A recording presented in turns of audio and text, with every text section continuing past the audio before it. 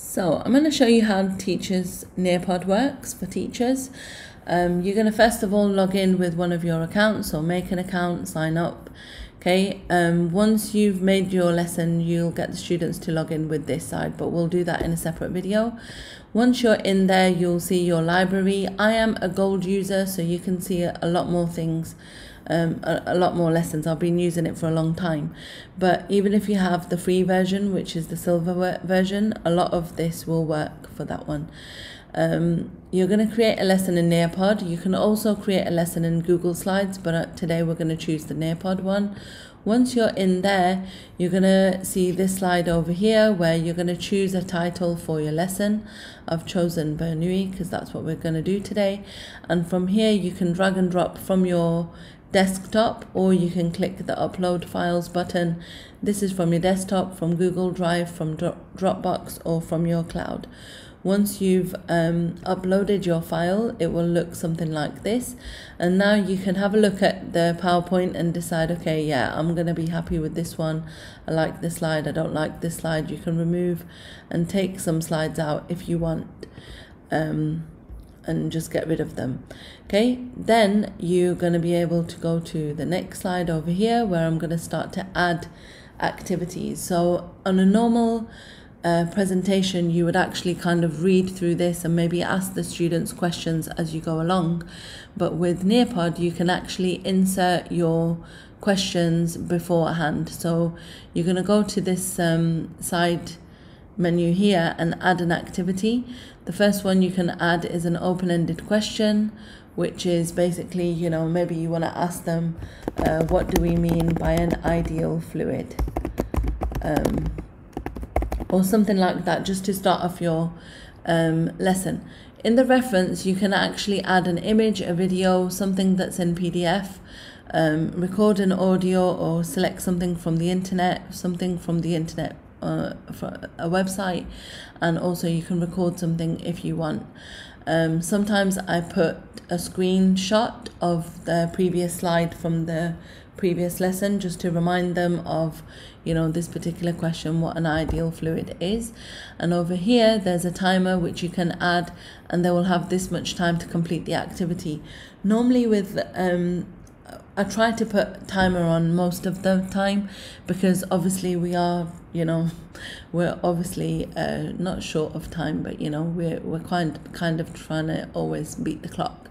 So anyway, once you've done that, you've added a question, you'll then see it appear in here. I didn't save that question, it's okay, I'll just put something else there. So that was an open-ended question. The other one that you can put at the beginning of the lesson is the poll. The poll is like another quick question, but this time the students get to choose.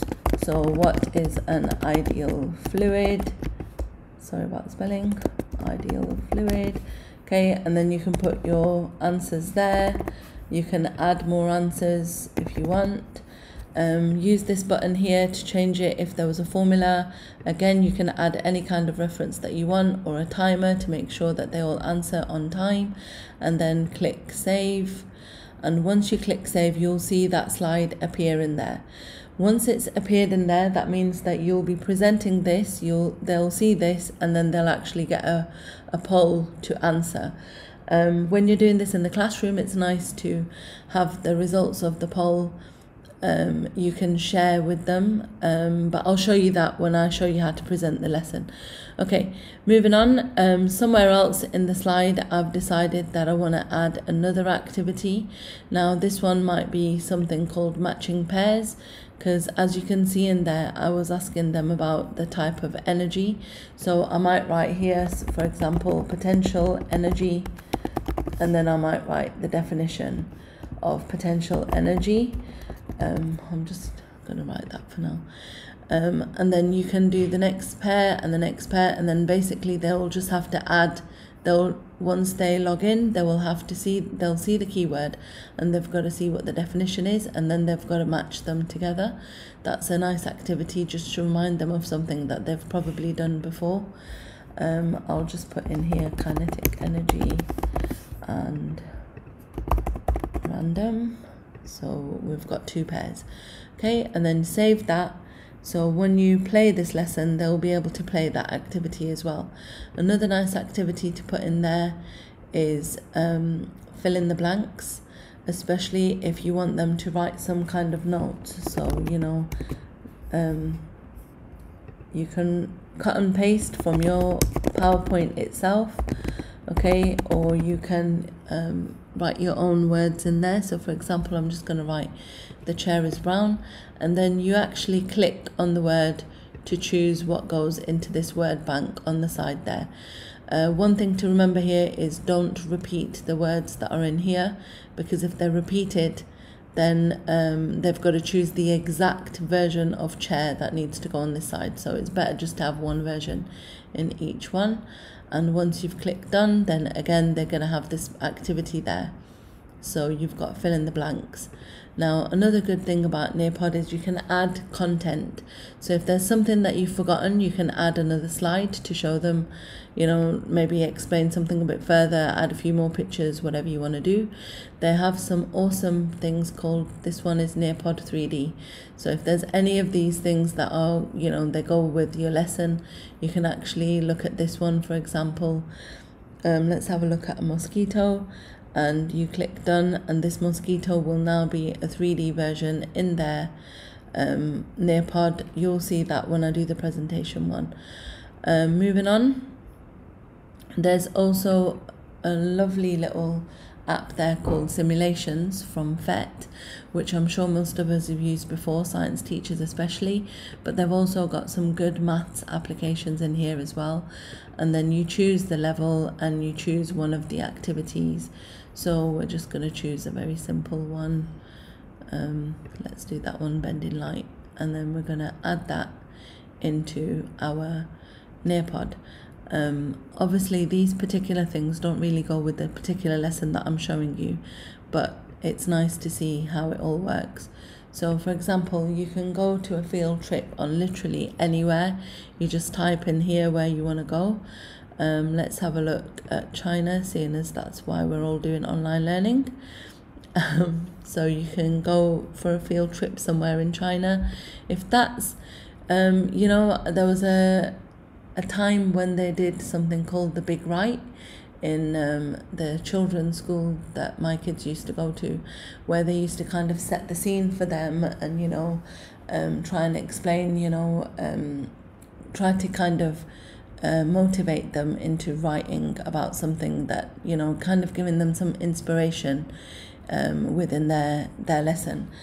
So this is a really good thing for English, where they can actually see what China looks like, you know, see what's going on over there, and they can actually you know, get some really good content from the students that way. A sway I haven't really used a lot, but basically you can choose something that is about a particular topic. So for example, they'll have chosen something like Barack Obama, and it will just have loads of information about him. It will literally be another kind of booklet about him, let's say mini booklet you could call it. And then the last thing that I want to just do over here, the memory test is just like the matching pairs, but with the memory test they actually have the keyword and the definition, and they've got to remember where it is. So they'll turn over one by one. I think most of us have played this game when we were younger, so we'll know what it is. And from here you can choose whether you want to make it harder or easier. I'm not going to do that for now. Just going to add one more thing in here, which is the quiz. So if you want to add a quiz inside your Nearpod, sometimes you can add a quiz of like 2-3 questions. Sometimes you can add 5 or 6 questions, depending on what you actually want to assess. It works the same way as putting in the poll questions, but except with this one you've got to choose what the right answer is. And if you're doing maths or science, you can always duplicate your question, so you don't have to keep on typing the same question over and over again. In this one you can also add references, as you can see from over here. I'm just going to press cancel on this one. You can also do another fun activity, which is called time to climb, which is very similar to the quiz. So since they're very, very similar, you can actually take your quiz and convert it into a time to climb.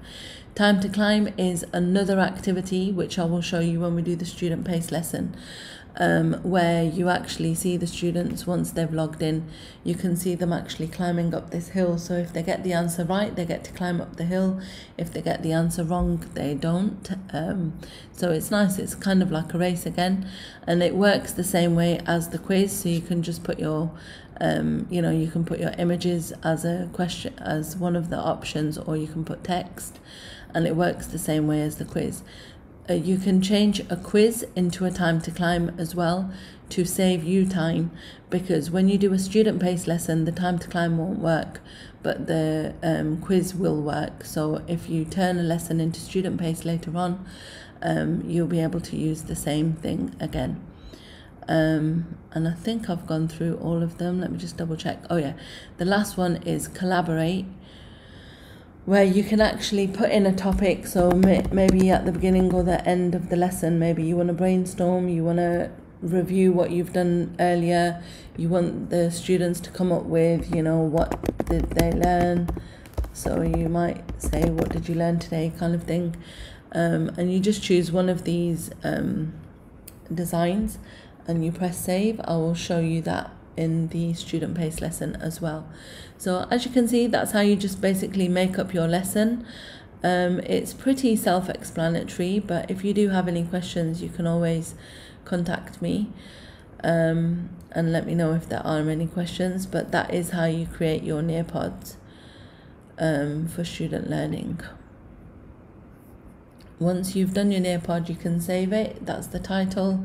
You can put tags in there for people to find the lesson later on, and you choose what grade it's for. I'm just going to randomly choose, and then the subject, I'll just put science.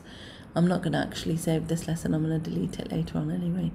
Once it's made, you'll see it over here, and in the next video you'll see me actually showing you how to do the lesson.